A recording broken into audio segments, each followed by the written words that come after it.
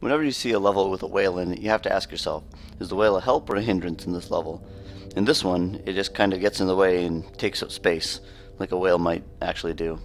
I'm just kidding, whales are awesome.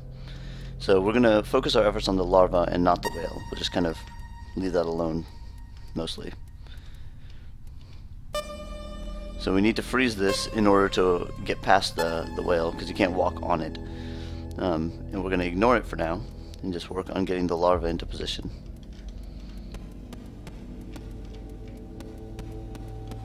As you can see from the layout of the level, due to the way these hedges are strewn about, we're going to have to bring the larva straight through the middle, like to the right of where we are. There's nowhere else we can really go. Having the larva frozen underneath here lets us get on top of this, where we have a handle to push the whale out of the way. Now I'm going to push the the whale upwards, again to keep it out of the way. And we'll get the larva into position. Let's work on pushing the whale off. Actually, we just need to push it upwards and we should be done.